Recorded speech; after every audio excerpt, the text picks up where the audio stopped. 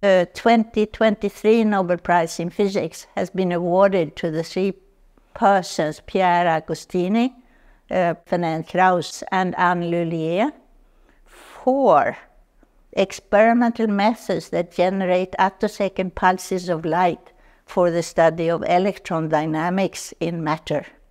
Attosecond pulses of light, meaning 10 to minus 18 seconds. That means 18 orders of magnitude faster than our heartbeat. And we can generate them, we can detect them by detecting electrons, for this is the speed that electrons move in an atom.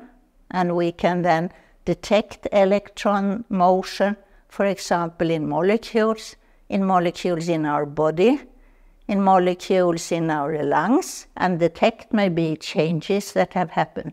So this is a research that has moved us to frontiers in speeds where we have never been before.